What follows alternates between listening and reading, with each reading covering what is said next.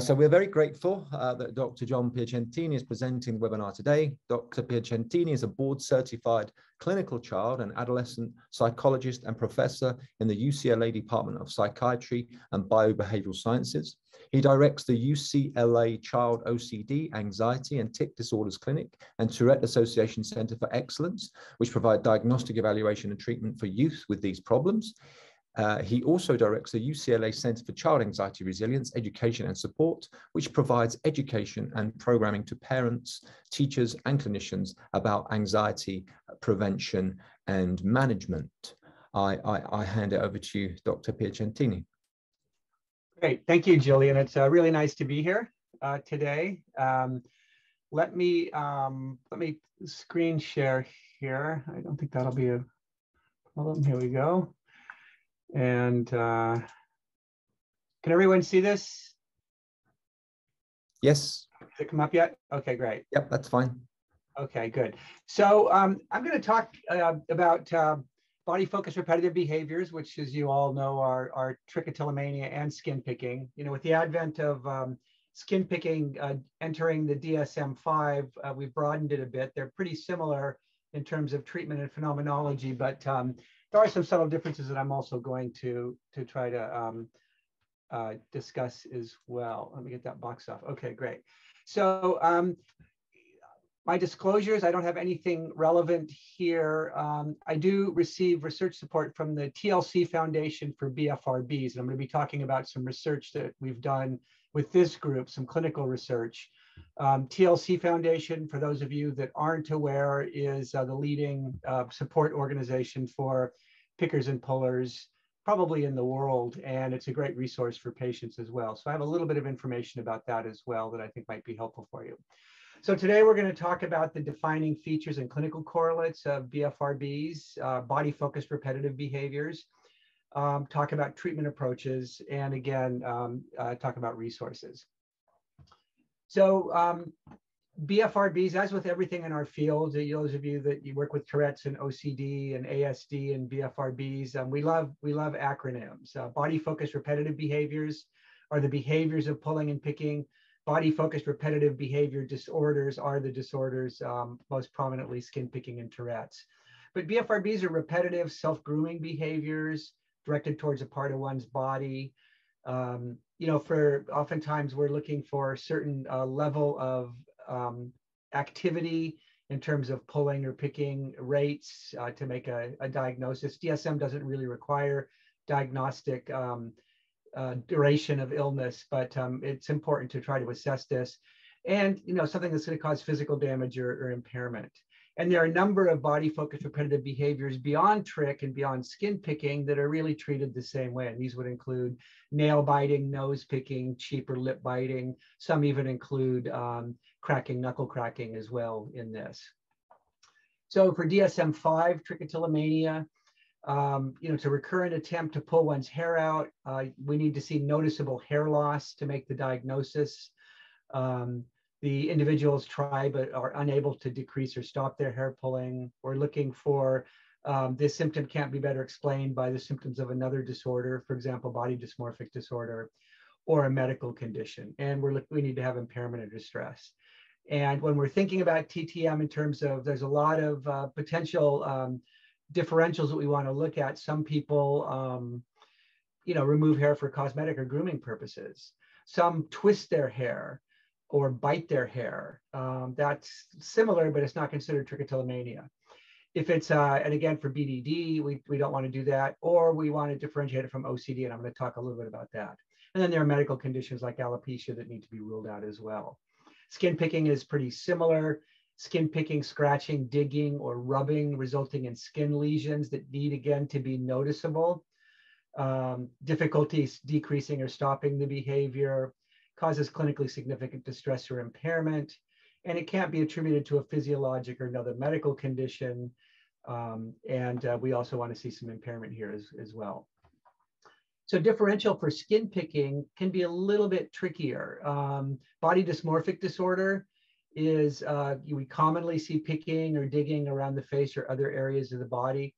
But in body dysmorphic disorder, the picking or scraping or whatever it might be really is engaged in to remove or minimize a perceived defect. So the individual thinks that there's a physical flaw somewhere on their person, on their face, and the picking in body dysmorphic is an attempt to correct that flaw or make that flaw go away. In BDD, people pick for different reasons, either sensory or emotional habituation, or because they find it quite pleasurable. But there's a fair amount of overlap, and somebody can have both. I had a patient that picked her face because of body dysmorphic, because of defects, and she picked hairs on her arm because that was satisfying to her. So you can have both. And again, for somebody that is engaged in self-injurious behaviors or self-harm, we're not going to count that. Again, OCD, we're not going to count that. And the big thing that's an issue with teens is acne. When does picking acne stop just being picking acne and move into skin picking disorder? And that can be kind of a differential diagnosis as well. So these disorders are actually quite common. For trichotillomania, we think up to 1 to 5%. We don't have good prevalence data, although I'll talk about it in a minute. There is some data, but there may be some questions about it. Excoriation disorder or skin picking is up to 4%, and we think that's probably more common than trichotillomania. The gender ratios are a little bit different. In kids, trich is about 50-50. Once we get into adulthood, we see about 90% female, just from clinical samples and prior surveys. But there was a study recently by John Grant, Darren Doherty, and colleagues of, I think, over close to 20,000 individuals. And they found actually that the prevalence rates for males and females were almost identical. 1.8% for males, 1.7% for females, which raises some real serious questions about why these findings are so different from everything else that we've seen clinically and otherwise. And there are a couple of questions about that study. It wasn't necessarily a representative sample. And it may be that maybe there are more male pickers out there or pullers out there that just don't come in for treatment. And so there are some questions about gender ratio. And skin picking is also predominantly female, about 80%. Onset age, both of these can be early age onsets. Trich, we just roughly around 12 is probably the modal onset age, although it can start as early as 6 months of age, and it also can start in later life as well. Excoriation disorder may start a little bit later, maybe around age 15. And with regard to this early onset trich and picking as well, we call it baby trich. And that we see this in babies. And it really is oftentimes associated with thumb sucking. And it's really a self-soothing behavior that very young children fall into and engage in. It can be pretty dramatic. I mean, little babies can pull all their hair out, which is really distressing to parents, but it's typically self-limiting. And when the thumb sucking goes away, oftentimes so does the picking or pulling behaviors. So there's a lot of misunderstanding about hair pulling, about BFRBs. They have been around forever. These are very old behaviors. They're evolutionarily conserved behaviors. It really is grooming, gone awry. We see this in animals as well. People who engage in BFRBs are very anxious. Well, some are, but that doesn't drive this in all. This is not just an external sign of an underlying anxiety disorder. Nor are hair pulling and skin picking signs of underlying serious psychopathology like psychosis or self-harm or self-mutilation. Or are they signs of stress or abuse? Again, oftentimes people pull or pick to manage unwanted sensations or unwanted emotions, but that doesn't mean that they were necessarily his use histories. Easily stopped just by stop doing that, don't do it anymore. These are pretty ingrained behaviors that can be treated. We have good treatments for them, but it can take a lot of work to treat them. And then the other thing that most people think of are BFRBs are just another form of OCD because now they've been moved from an impulse control disorder in DSM-4 to an OCD and related disorder section in DSM-5. They have a lot of overlap with OCD and with Tourette's. I actually think they resemble Tourette's more than OCD, but they go beyond that. How do we discriminate OCD and BFRBs? Well, in OCD, we have obsessions present. There are no obsessions in BFRBs. BFRBs aren't engaged in, people don't pick or pull to avoid harm the way somebody with OCD might engage in a protective ritual. BFRBs oftentimes are gratifying, that they derive pleasure. You can derive pleasure from picking or pulling, which is very different from OCD, which compulsions are really engaged in terms of escaping or reducing distress. More females than males in BFRBs, not in OCD. Earlier age of onset typically, although again, it's highly variable. BFRBs don't respond that well to SSRIs or other medications we typically use for OCD. And for BFRBs, as we'll talk about, we're really looking more at function-based treatments rather than exposure-based treatments. And finally, BFRBs tend to be egosyntonic. A lot of the patients that we work with, they don't like the distress and functional impairments associated with the pulling and the picking, but they do like the pulling and the picking. And this is a bit different from OCD.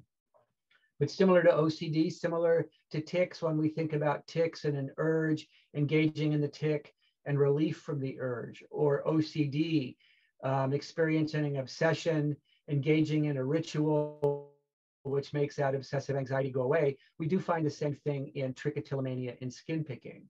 There's some kind of an urge, stress, anxiety, tension.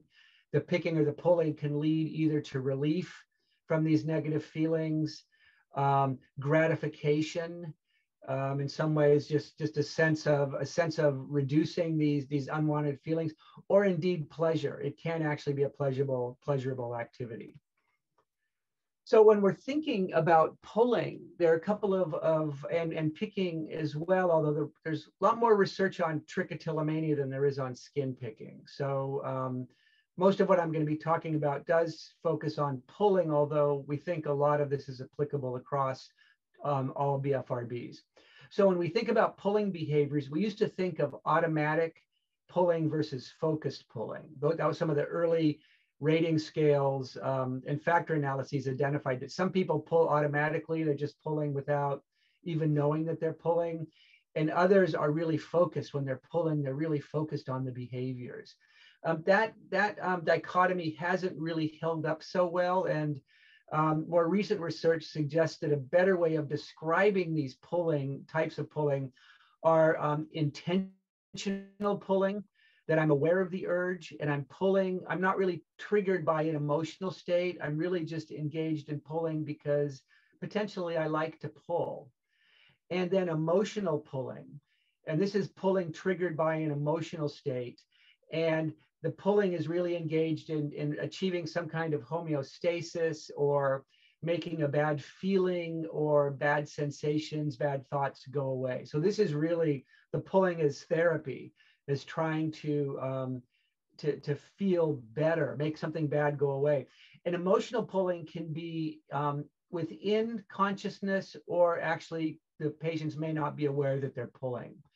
And most pullers engage in both types of pulling depending on the circumstance. So when we're doing our treatment, we want to really be careful to understand which episodes might be more emotional and which episodes might be more intentional, because as you would imagine, the treatment approaches are different for these two types of pulling. So what are some of the characteristic features of intentional pulling? Oftentimes there's a searching process, rubbing fingers over skin, over air, over the eyebrows to find irregularities to focus on, looking for the right hair to pull, looking for the right scab to pick. And afterwards, it's pretty common for pullers to play with the hair, to manipulate the hair in some way, rubbing it on their lips or their mouth or their skin, chewing the hair, swallowing the hair, oftentimes pulling, biting off the root of the hair, sometimes swallowing the whole hair, smelling the hair, and the same thing with scabs and skin.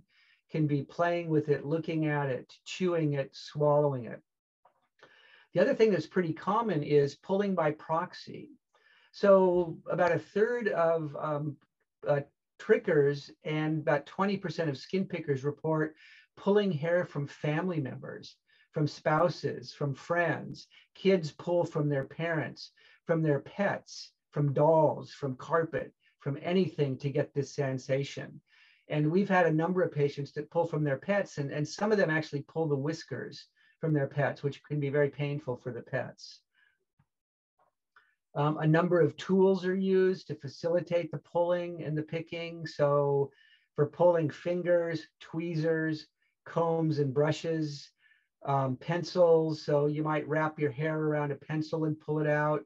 A lot of mirror gazing, looking in the mirror and using that to pull.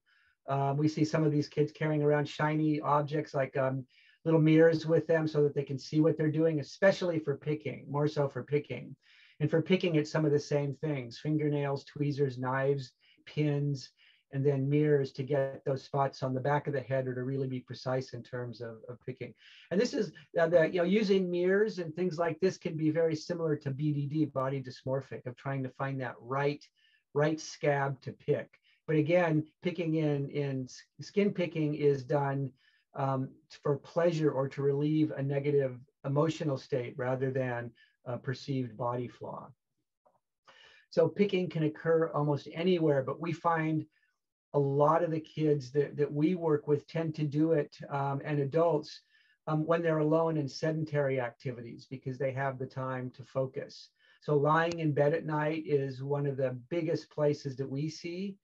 And oftentimes that might simply be a function of privacy, especially for the kids and the teens that we work with.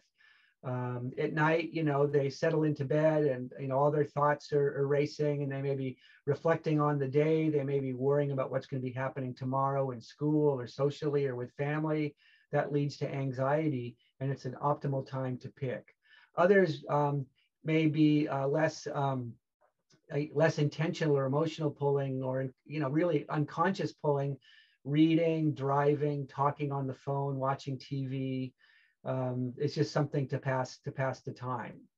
Less frequently is during active times. We see less pulling and picking when people are engaged in something like walking or engaging in conversations or different kinds of social situations.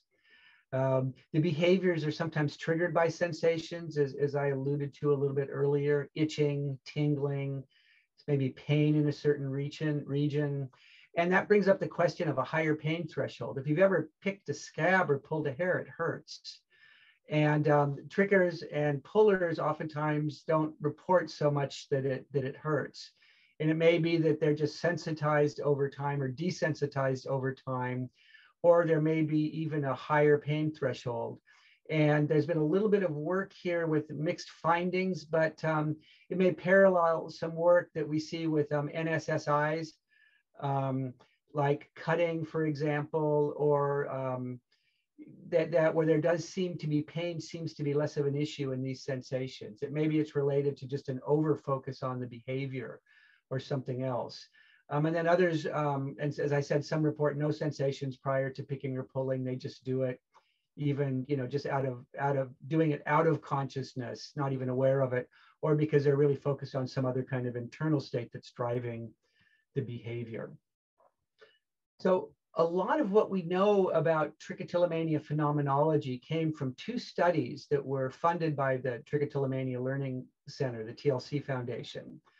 And when a group of researchers went to NIMH to understand why they weren't funding any research on trichotillomania, and NIMH basically said, well, we don't know how many people have it, and we don't think it's that important, and the people just pull their hair. Bring us some data telling us why we need to fund this. So the TLC Foundation launched two online surveys. The first was the Trick Impact Project, or TIP Adult, who recruited 1,697 participants online, age 18 to 69, 93% female. And the TIP C recruited 133 youth and parents, again, through an online survey. These were kids aged 10 to 17, also 86% female. And it really broadened our understanding of the phenomenology here. Even though these data are over 10 years old, they're still quite relevant. You can see scalp and eyebrows are the most common picking sites. in adults and kids. Eyelashes, very common in adults, relatively common in kids. And then pubic, leg, arms, a little bit less common in kids because not all kids may have hair on these places while they're pulling. And kids are less prone to pull from one area. They tend to pull from a lot of different areas, maybe relative to adults. But scalp and eyebrows are really the most common. They're also the most accessible. What about adults? What drives the pulling? And these are, the survey was, in 10%, 0 to 10, 10 to 20, 20 to 30, which is why you see these greater than and range signs. Not over 90% describe some anxiety after pulling. Even though it may be gratifying or pleasurable, it still is, there still is some anxiety or distress about this. Most report some unpleasant urge prior to pulling or some bodily sensation. In some cases, the urge increases when they're resisting, not always. Most know that they're aware of pulling at least sometimes, and some pull to achieve a certain bodily sensation as well. And again, that's a little bit more mixed. Adults also described how do they manage the urge to pull? And these are a lot of ways that aren't very helpful. 15% reported smoking to reduce the urge, 14% drink. This is 8%, sorry, that's a typo there. Other substances and some. And 70% of the people that responded to this survey believe that pulling led to the development of an additional emotional disorder. And as we'll see in a minute, we know that anxiety and depression are quite common. Now, this is a self-selected sample, so it may not be representative, but it's a pretty large sample. So there likely is some merit to these findings. Anxiety and depression, we compared reported anxiety and depression rates in individuals with trichotillomania compared to OCDs and healthy controls by combining data from a couple of studies. And you can see depression, anxiety, and stress were as high, if not a little bit higher, in the pullers than in individuals with OCD, and certainly higher than baseline rates in the community. So we do see a lot of comorbidity in that sense. Again, whether the anxiety and depression are secondary to pulling or independent of pulling, it's not as clear at this point. What about kids? Pulling severity pretty similar to the adults. However, much less likely to experience tension or relief after pulling. So kids tend to pull, and only 4% said they were never or almost never aware of pulling. So kids may pull more intentionally. Kids may really be pulling and be aware of their pulling and pulling for different reasons. And rather than pulling to manage unwanted feelings or sensations or urges. And if you've worked with kids, this makes some sense. A lot of times the kids may pull when they're stressed, but a lot of kids just pull. It's just a habit, really, in some cases without meaning. And over time, what we see is that the meaning of the pulling or the pulling may become related to negative emotions or negative sensations. And the pulling can, over time, become more emotionally driven. And we see this with Tourette's a little bit too, I think. Some of our theories are working with really young kids. Young kids may have urges. They may tick, but they don't really notice the ticks as much. And ticks may not be a big idea to them. But it's really after feedback or after some of the negative responses or reactions or sequelae of ticks start becoming more apparent that ticks develop more of a negative connotation. And they can start leading to more problems. So this may be an evolution of just a grooming behavior gone a little haywire in kids to over time becoming associated with more psychological or psychiatric symptomatology. Again, perhaps through environmental or other interactions. And another thing you can see here is that when we look at the kids in the TIP-C and the impact for kids, mood and anxiety comorbidity was pretty rare in younger kids. Now, this may reflect that mood symptoms, we do see fewer mood symptoms in younger kids than we do in older kids, but we do see anxiety pretty commonly across the age span. Between 10 to 13, less than 20% of kids reported difficulty. by ages 14 to 17, the mood and anxiety rates went much higher. So this is cross-sectional data, but I think it's reasonably safe to assume that for younger kids with pulling, the longer they pull, the more likely they are to develop more problematic mood and anxiety symptoms. Again, whether this is a function of their pulling or whether it's just a maturation and the mood and anxiety would have increased anyway, it's not really clear, but we do need to think about how we're going to address mood and anxiety when we're working with both kids and adults with TRIC. It has to be part of the screening. Common picking sites in skin picking, I mean, or what you would imagine where you can reach: face, scalp, arms, legs, and chests. And dermatologists have described a butterfly pattern for when they see skin picking for people on their backs. And what this is, you can only pick what you can reach. So you can see scabs around the shoulders and maybe around the lower back, but right in the middle of the back, there are no lesions. And it's a diagnostic sign for whether some of the lesions that we might see actually are related to skin picking or another skin disorder. I alluded to earlier that TLC has funded a project called the BFRB Precision Medicine Initiative. And this was funded through TLC Foundation donors. There's no public money for this. And the overall aim of this initiative is to develop precision treatments targeting individual characteristics or profiles of pulling and picking. So we know that pulling and picking are quite heterogeneous. People pull intentionally, emotionally, they pull because they like pulling, they pull to make bad feelings go away, they pull because of a sense of relief. And our treatments are really kind of, it's a little bit of everybody looks like a nail, so everybody gets a hammer. We don't understand pulling and picking well enough to be able to really tailor treatments precisely. So, and these were 3 sites: Chicago, UCLA, and Mass General. And we recruited 364 individuals with trick, skin picking, and healthy controls, including 53 youth. And it's the largest BFRB study conducted to date. And all of these research participants went through a very lengthy behavioral clinical interview, comorbidity, picking characteristics. We looked at sensory factors, impulsivity, emotion regulation, body image, whole bunch of stuff. We collected blood for genetic analysis. We did neurocognitive, computerized, and paper and pencil tasks, and we did imaging, both structural and functional imaging, and resting state and DTI. And the idea is we developed behavioral profiles of patients. So what kind of characteristics stuck together that would lead to some distinct subtypes. And now we're just looking at our imaging data to see if we can validate these subtypes using our imaging and genetics data.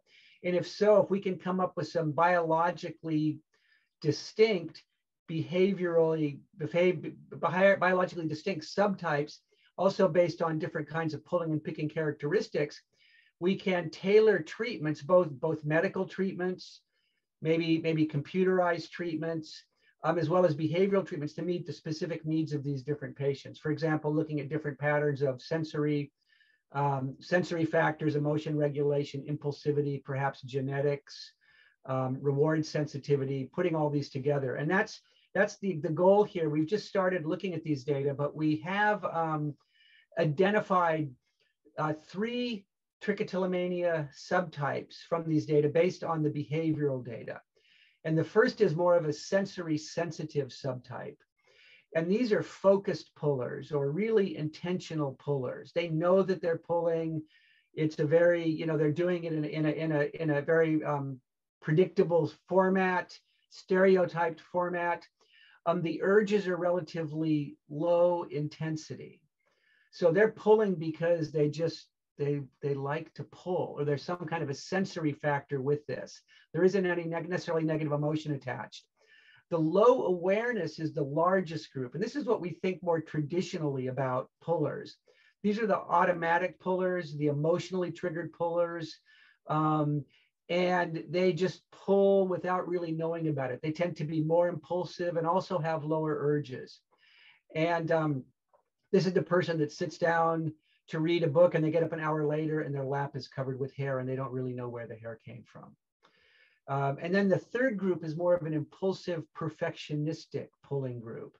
And this is the group that really pulls to control unpleasant urges.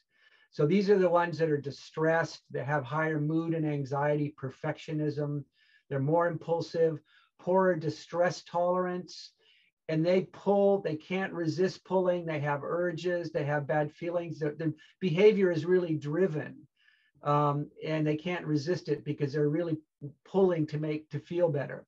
Unlike the sensory, which they're just kind of pulling because they like the way it feels, and the low awareness, they're just pulling and they don't even know they're pulling.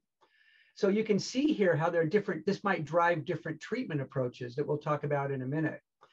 And for skin pickers, we found two subtypes. The skin picking subtyping wasn't quite as, the groups weren't quite as interesting. The largest group was more of an emotional reward picking group, strong and frequent urges. They had both automatic pulling and negative emotion triggered picking, little control, ADHD and perfectionism. So these were the pickers. Most of the pickers pull to control negative emotions or to pull distress. We see fewer automatic pickers. And that makes some sense, because if I'm going to pull my hair, I can just pull. If I'm picking, I really need to find something to pick. I need to find a spot to pick. It takes a little more focus, a little more concentration rather than just yank. So, and then the second group was really more, we call it a functional group, really milder symptoms, lower urges, a little bit of sensory issues, but not much distress. So this really, it almost seems like it's more severe subtype and more of a mild subtype. So these are some of the subtypes that we're starting to think now, and looking at some of the other data here to see how we can use this to really develop maybe some better treatments. And what we found, we did our first imaging papers are just starting to come out. And we found when we look at the structural imaging across these three groups, we find that the low awareness pullers have increased cortical volume in certain areas versus the higher awareness in areas related to touch proprioception related sensory activation. So that there may be related to different sensory or sensitivities, or the feelings, or where our hands are in space, knowing where different parts of our body are in space, and how that relates to sensory activation. So that might argue for maybe some more kinesthetic treatments for this, or sensory related treatments. But again, extremely preliminary at this point. And we found the impulsive perfectionistic pullers had some decreased volume in other areas, brain areas compared to controls, and areas associated with response inhibition in the context of negative emotions. So it may be that this group, there's actually some biological substrate for the inability to tolerate or manage negative emotions. So when I'm in these different situations, I need to do something to feel better. And they may not have be able to regulate biologically these negative feelings. So again, there's some potentially clear treatment recommendations from this as well. And then the other study from this area, we looked at reward processing. And this was just looking at the BFRB, the pickers and the pullers collectively versus the healthy controls. And this was a money task where you need to decide how much money you want to risk in terms of how much money you want to gain. And we found that the BFRB group had increased brain activation in a number of areas during anticipation of loss. When they thought they were going to lose money in these tasks, they had much higher activation. And it may be that, again, people with BFRBs may have overactivity, or maybe they maybe biologically overreact to anticipations of rewards or punishments, which it's more of an emotional reaction to different types of settings where there might be stress, which interferes with their ability to control top down. So cognitively, we can control our behaviors, but if I'm in a heightened time of stress, then I might react more impulsively, and that might be pulling or picking to manage stress rather than trying to manage through in another way. Now, this is cross-sectional data, so it may be that these brain areas are sequelae of a history of pulling and picking rather than underlying targets. But it is kind of exciting here to think about we're able to start subtyping and looking at these behaviors on multiple levels. The genetic data is to come, and we're hoping we can actually put something together to really drive treatment in these areas. So we have these subtypes. Let's get back to looking at some of the consequences of pulling and picking. And again, if you've worked with these patients, you've probably seen this, baldness, hair loss. A lot of times there's scarring from the pulling or picking, and the hair may not grow back if there's scarring or damage to the scalp, or certainly scarring on the face or other areas where you're picking.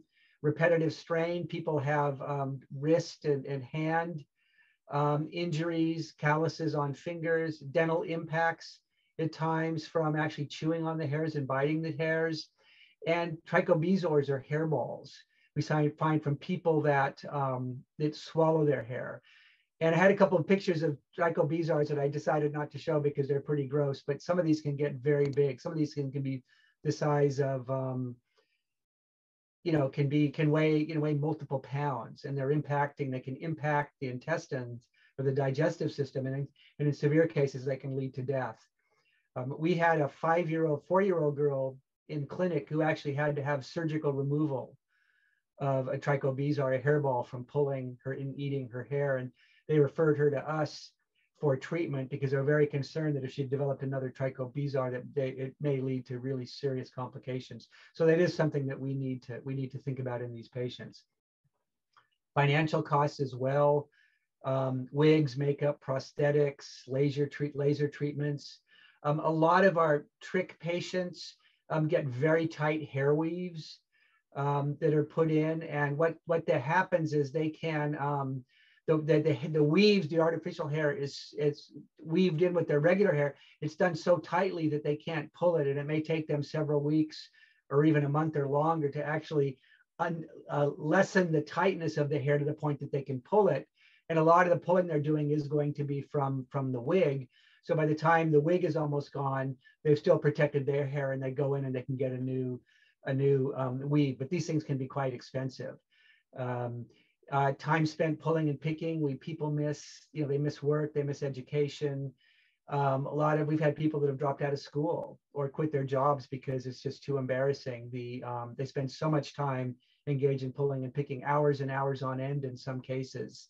And you can see social opportunities. If you see a patient come into your office in the middle of the summer wearing a hat and a long sleeve shirt, that's one of the first questions that we want to ask. If I'm at a swimming pool, I'm at an outdoor party at the beach, and somebody's like wearing sleeves and a hat, it's a possibility that there may be something going on with the BFRB. I don't have time to talk too much about assessment measures, but the TLSAFE Foundation website has a whole page with almost all of the measures that we use. You can download for free. Some are even translated into different languages. And these are clinical scales that you can use as a clinician, interviews. These are severity scales, and they're also parent and child and adult self-reports. So there's a QR code here. All you have to do is flash your camera to the screen and take a picture of that, and that will give you the link to this website. And there are a number of measures that we use here that I think can be really helpful in clinical practice. So let's talk about treatment. What does treatment typically look like? Well, treatment is typically a combination of different approaches and ideally tailored to the specific needs of the patient, although that doesn't always happen. So we're going to look at behavioral approaches derived from habit reversal therapy, HRT. As the Tourette Network members, I assume you guys are pretty familiar with HRT. Also functional analysis, which are the two components of CBIT. Treatment's pretty similar to what we might do with Tourette's, although with some differences, but the core techniques are relatively similar. And then for effective emotional pulling, where we do see a lot of difficulty tolerating or managing distress, we're going to do treatments for anxiety or depression as indicated, or third wave interventions to try to enhance emotion regulation and distress tolerance. So things like dialectical behavior therapy or acceptance and commitment therapy. For younger kids, it's more behavioral, as you might expect, and parental involvement is always necessary for youth treatment. But the primary thing we want to teach the patients is to not get involved with their kids' hair pulling, to not respond to the kids' hair pulling. And we'll talk about that a little bit more in a minute as well. The thing that's different about treating trichotillomania in skin picking from OCD and Tourette's is that BFRBs can be pleasurable. People like this. And this is a quote from a young girl. I occasionally go into a trance on my legs where I can spend hours and hours just sitting on the counter, plucking and picking. Chewing is a big part. I like the thicker hairs, part of the ritual, and lashes. Not a day goes by that I don't imagine what it would feel like just to start pulling every hair out of my head. I feel that pulling is addicting, and the monster tells me that it would feel so good. And I would be so relaxed afterwards, and it would make all my troubles go away. Have any of you ever heard one of your tick patients describe a tick in that way? Or an OCD behavior in that way? We don't. So that's the rub. That's the difference between treating trick and these other disorders. And in this sense, trichotillomania is considered is in the OCD and related disorders section. But really, trick is probably closer to an addictive disorder. And if you think about it, the focused pulling where I'm just sitting at the table with my bottle or my fingers or my tweezers, or I'm just drinking and I don't even know. I come home and I just go and I just grab a beer and I start drinking, and I'm not even aware necessarily of what I'm doing. I just want to deaden my distress or my pain.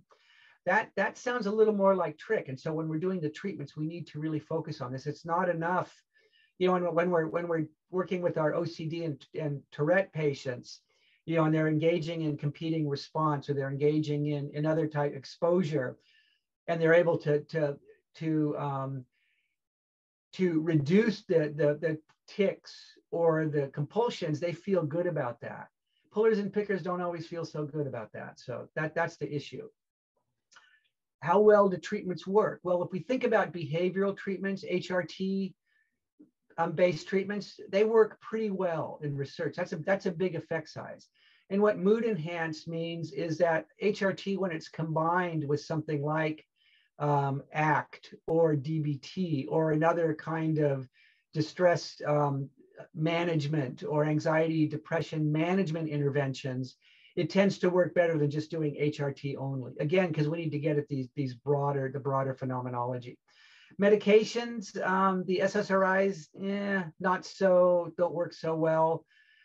Really, we use medications in our program, and people use medications to treat the comorbid depression and anxiety.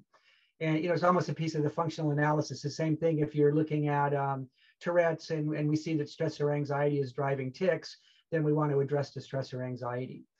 And there's a lot of data now looking at nutraceuticals. So N-acetylcysteine there's been a couple of studies suggesting about a 50% response rate for both hair pulling and maybe roughly similar for skin picking in adults, not in kids. It doesn't work as well in kids, maybe teens. So a lot of people are using N-acetylcysteine. It's really safe. It's pretty easy to use as an adjunct to behavioral treatment. And I think that's recommended. Most people in the Tourette community and the BFRB community would recommend that, but we don't have a lot of data. It really is just a couple of studies here for that. So when we're thinking about the different treatment approaches, the function-based approaches is something where we want to really start with to drive our treatment decisions. And we use obviously an ABC model. The antecedents or triggers, the behaviors, and the consequences. We know that pulling or picking serves a function for the individual, and we need to understand what that function is, what the patient is getting out of the behavior in order to treat it. Is it to reduce unwanted or distressing thoughts, feelings, behaviors? Is it to achieve a sense of relief? Is it gratification? Is it pleasure? What is it? So we need to evaluate the different areas of the individual's experience, including both external and external cues and triggers, So we can then identify how to address each of these different factors, because we need to understand how the behavior manifests if we want to try to help the patient stop doing it. Habit reversal training is, again, probably the key component of almost every intervention. And probably many of you know about habit reversal training. It's a behavioral approach. The first step is awareness training, helping the patients become aware of the urge or the triggers to pick or pull, whatever those might be, good, bad, or indifferent. We want to increase awareness of the triggers to pull or pick, especially for people that pull or pick, without really doing it, it's pulling or picking out of their own consciousness. Once they're able to recognize that they're triggering, that they're about to pull or pick, we teach them a competing response, something to do instead. And that might be, again, the basic prototypic competing response is making a fist. You can't pull if you're making a fist, but it may also be playing with something, or engaging in some other kind of a behavior with the hand. And this is relates to stimulus control. So there are things that we can do with kids or adults. We can have them wear heavy bracelets or jangly bracelets. So when they move their arm, the proprioception or where their arm is in space is different than what they're used to. And that breaks them out of this, that leads to more awareness of their arm moving, or the noise as well. Kids with pulling or picking, we give them, they always have something in their hand to do. So we're going to give them koosh balls, squeeze balls, Play-Doh, nails, wearing gloves at home at night, wearing Band-Aids over their fingers. Anything we can do to try to raise awareness and make it more difficult to pull, to really get at this automatic behavior that they're doing. And then we're going to use social support and relaxation training or other kind of adjunct to help them deal with the other issues. So when we want to really address the different, kind of functional components, the treatment developed by Charlie Mansueto and his colleagues about 20 years ago, the comprehensive behavioral treatment, or the COMB, COMB, it's a great acronym for this, is really designed to build awareness of triggers and consequences of picking or pulling, and identify interventions again, and implement these interventions. And there are two books here. The Overcoming BFRBs book with the orange leaves just came out. It's a very nice guide to this treatment. And then the Hair Pulling in You is a book we use in clinic for kids. It's a self-guided, but we really use it as a therapist guide, and it's very good. And I'll show you what these both look like. So the idea is for the functional intervention is to identify the domains that we want to look at, that we think are going to be important to address. And COMB uses this acronym to, they focus on sensory factors, the sensory and tactile needs or triggers, the cognitive factors, or their automatic thoughts or beliefs that are associated with picking or pulling, either before or after, the feelings, the emotions, the urges, what's the emotional driver of the pulling, motor, just the motor situation. When I sit in a certain place, when I lean back and relax, my hand automatically goes to my head. When I am in certain other types of places or things, that this is what happens. And then place, because the environmental factors are critical. As I said before, a lot of patients pull when they go to bed at night. Others, it's really common for kids to come home from school, they want to let down, they've been stressed all day, maybe related to pulling, maybe related to other factors. They sit down and watch TV, they're kind of like this, or they're leaning on their hand, and before you know it, an hour goes by and their hair is all over the place. So we want to understand the situations or objects within their environments. And with each one of these modalities, we identify the trigger, and then we come up with a specific intervention. So itchy arms, that makes me want to pick or pull, so anti-itch cream. Cognitive, well, if I wear my certain shirt, then I'm not going to pull, or I'm not going to pick, or I'm going to really not pick or pull today. And we put notes around, or we do cognitive, interventions. Feeling distressed or annoyed, again, we're going to teach regulatory strategies like breathing, for example. Motor, if I'm sitting like this, you can't see if my arms are folded, whatever it might be. If I'm on my phone is the big thing, pulling and picking on your phone or on the laptop, then I need to put gloves on when I'm in certain situations. I need to wear an elbow brace. I need to wear the heavy necklace.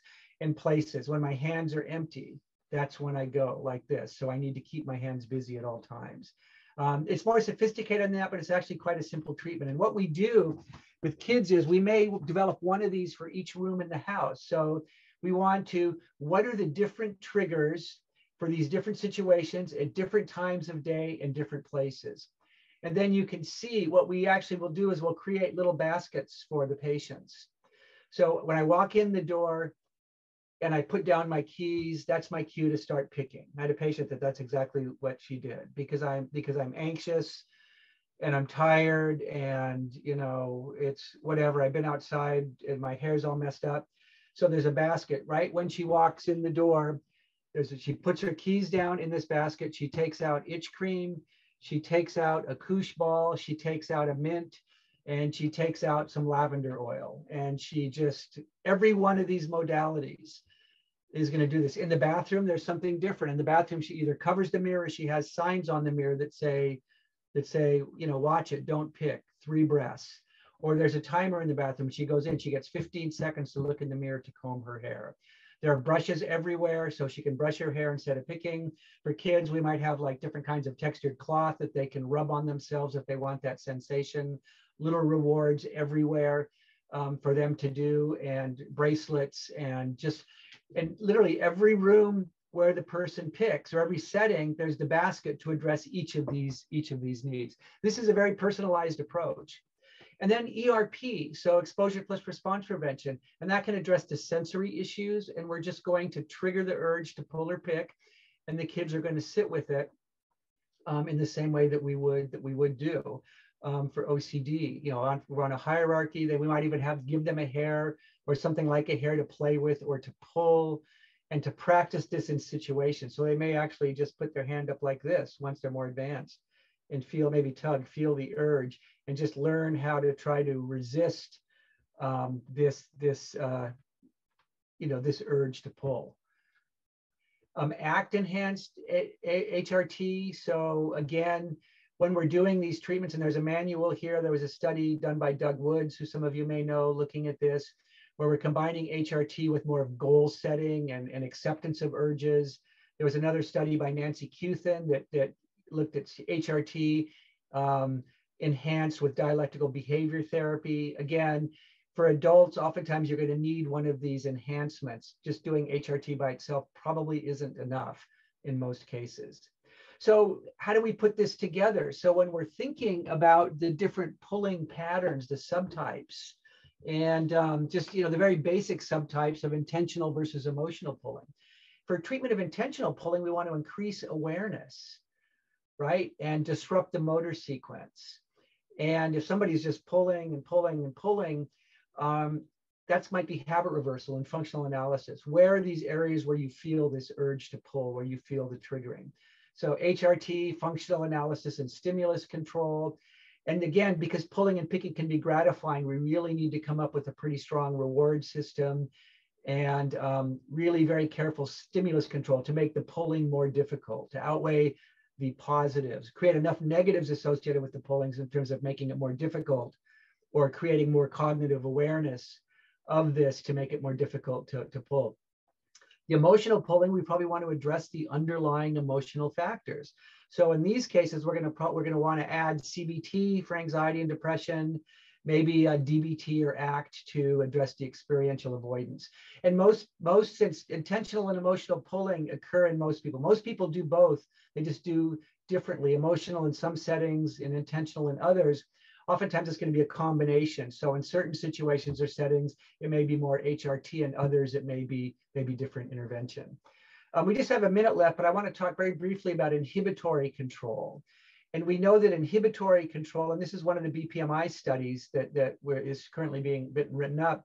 We know that response inhibition or impulsivity is a big issue in TRIC. So we looked at different types of impulsivity in people with TRIC and skin picking. We found that poor inhibitory control, difficulty inhibiting responses, predicted both TRIC and skin picking severity. However, skin picking and TRIC severity were predicted by different indicators. And what we found was that trick severity and impairment was predicted by more intentional impulsiveness or poorer focus and greater motor impulsivity. So these were people that were picking less likely to pick. The impulsivity here was really characterizing less ability to really recognize when they're pulling, kind of doing it maybe more out of consciousness, again, which would argue more for the HRT approach. And the skin pickers on average were characterized by more cognitive impulsiveness. They had difficulty future planning. In other words, and a way you think about cognitive impulsiveness is, I'm going to do something now because it feels good, even though it may have negative consequences in the future. That's kind of a definition of impulsiveness, as well as avoidance of aversive experiences. So the skin pickers are more likely, and we saw this from our other three subtypes, to really engage in picking to reduce the impact of negative aversive experiences. They have difficulty tolerating difficult experiences internally or externally, and they're more likely to pick or pull to manage these. The pullers, again, you saw the largest group were those that really just kind of pull, maybe with less focus on why they're pulling. So again, here, I think this really reinforces the idea of, for trick or for more impulsive pulling, focusing really on urge awareness and behavioral strategies. And for skin picking or more of the emotional pulling, we really want to look at exposure therapy to increase tolerance, as well as CBT and DBT and maybe goal-directed interventions. We also found that that mood disorder, depression, was a significant predictor of overall disability. So we have to screen for depression and anxiety in all of our patients. I've alluded to pharmacologic treatments, so I'm not going to go into them, other than there's been a little bit of work, maybe with some cannabinoid agonists, maybe possibly more research is needed. And then naltrexone, which is an opioid agonist, actually in one small study suggested that females with a family history of alcohol addiction in a parent responded better to this opioid antagonist, which has been used in addiction. So there may be a subtype of pickers and pullers, as I said, that might be more related to addiction, perhaps even genetically or biologically, and we might want to look at treatments from that realm in these individuals. So the other final thing is working with hair and skincare professionals. And we've done a lot of work with them and creating networks, because they're the ones that oftentimes first see these symptoms. So we need to educate our hair and skincare professionals in terms of what to look for and how to recognize, and then to appropriately refer. So thank you. I want to acknowledge Emily Ricketts, Tara Paris, and Suzanne Mouton-Odom for sharing some of their slides with me, and the BPI, my group at UCLA. And I also want to put in a pitch for the UCLA Cares Center, which is a center for anxiety prevention, education, and prevention. And again, there's a QR code here. We have a lot of information, including about anxiety, OCD, tic, and BFRBs, great resources for parents and kids and teachers. So I'm going to stop here. I think we don't have a lot of time for questions. I'm willing to stay on a little bit late. And I do appreciate you taking the time to listen to me. Wonderful. Thank you, Dr. Piacentini.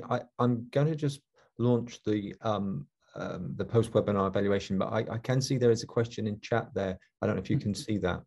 Yes, about baby trick? Yeah. Yeah, we definitely want to intervene if we can. But, again, I assume you all are pretty familiar with Tourette's and, the parenting piece. We want to teach the parents how to create a Tourette neutral environment. We want to teach parents how to create a trick and picking neutral environment. We don't want parents to overreact. We don't want parents to freak out. We really want to have parents typically gently redirect the babies or the kids when they're doing this without any sense of shame or anger. Oftentimes giving the babies or kids toys or other things to do instead. And even in some cases, stimulus control might be giving little gloves to the kids. Right now, we have a 5-year-old that she's wearing a big pearl necklace that she plays with instead of picking. She's getting some princess gloves. So definitely we want to use behavioral strategies in that sense. There are other questions? I believe there is another one there. How can we assess for subtypes? a very careful, I think a very careful assessment when you're doing assessing these individuals that are coming in, you're going to want to ask about the different, there are a lot of measures. So there's a measure called the MIST, which is, and the MIDAS, which are the two measures that we use to look at the subtypes, the emotional versus intentional, which I think is important. Again, understanding that most people do both. We also want to assess anxiety, depression, other kind of psychiatric comorbidities. I like emotional regulation or distress tolerance. Again, there's some measures in this battery. We want to look at sensory factors. We want to look at, you know, just really a very careful functional evaluation of what's going on. Is the behavior rewarding? What's rewarding about it? Is it assess? Are you doing these behaviors? What are the gains? You know, what are the antecedents to this, the triggers, and what are the consequences, good and bad?